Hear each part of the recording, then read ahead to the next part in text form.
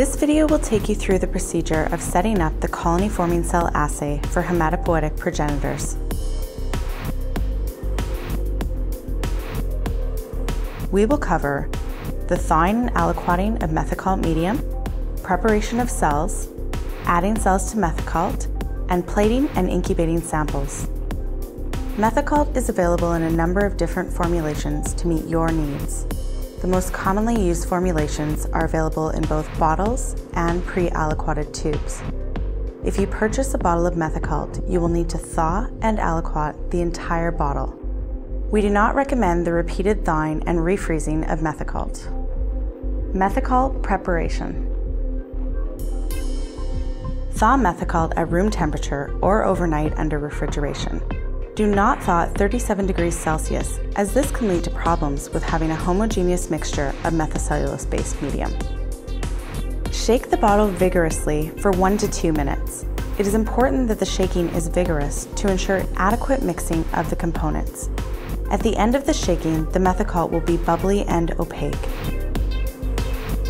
Do not only invert or gently mix. Let the bottle of MethoCult stand at room temperature for 15 to 20 minutes until the bubbles have risen to the top and the MethoCult appears transparent again. Do not begin aliquoting before the bubbles have risen to the top, as the volume will not be accurate. Aliquoting and dispensing of MethoCult should always be done with a syringe and blunt end needle. 3 milliliter aliquots of complete MethoCult are used for duplicate dishes.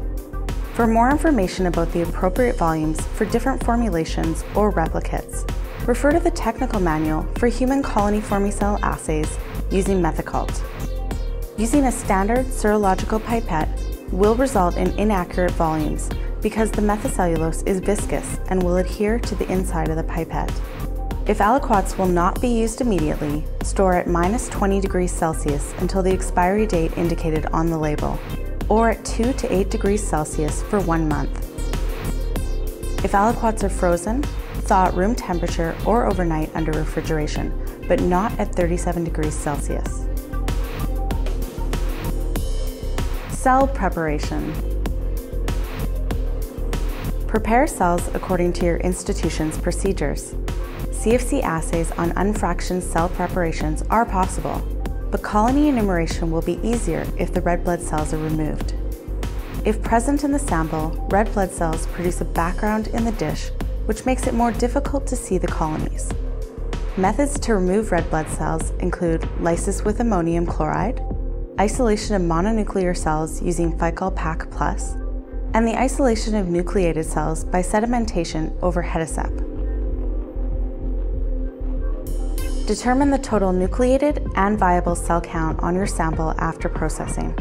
This can be done by using automated or manual methods, such as a hemocytometer with 3% acetic acid and methylene blue for the total nucleated cell count, and a viability stain such as trypan blue.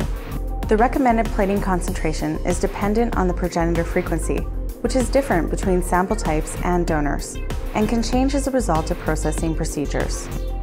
2 plating concentrations are recommended to ensure that one of the plating concentrations provides the appropriate number of colonies in the dish, not too few or too many. Enumerating under or overplated samples can lead to an over or underestimation of the number of progenitors. Adding cells to MethoCult. Dilute the cells in IMDM plus 2% fetal bovine serum to 10 times the final concentration required for plating.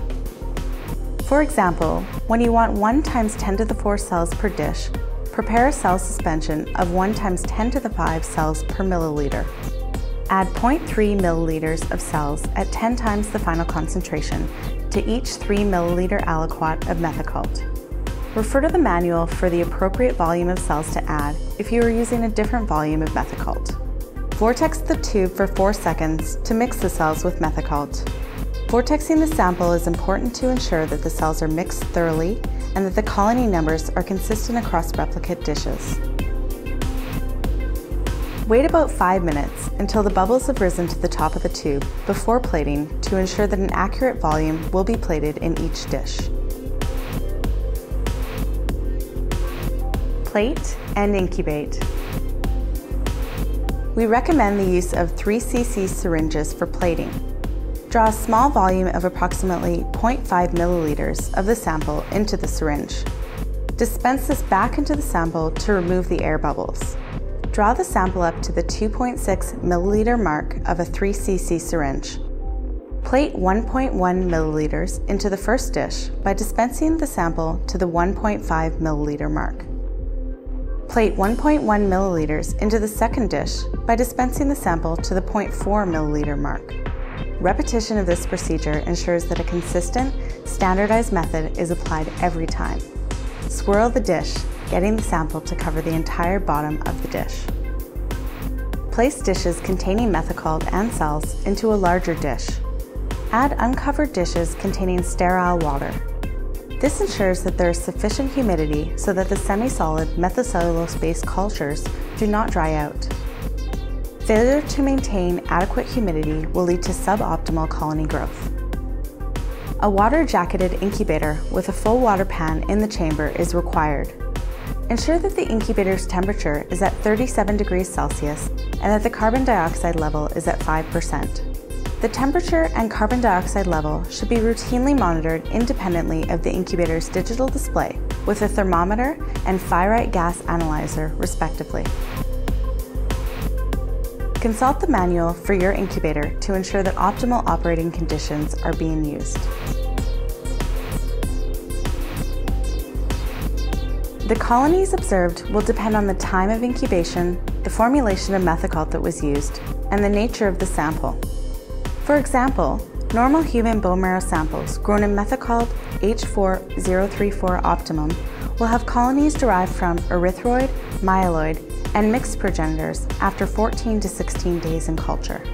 Stem Cell Technologies offers a variety of tools to assist you in learning to enumerate colonies, including training courses, colony atlases, and proficiency testing. For more information on how Stem Cell Technologies can help standardize your assays, contact us at info@stemcell.com or visit our website.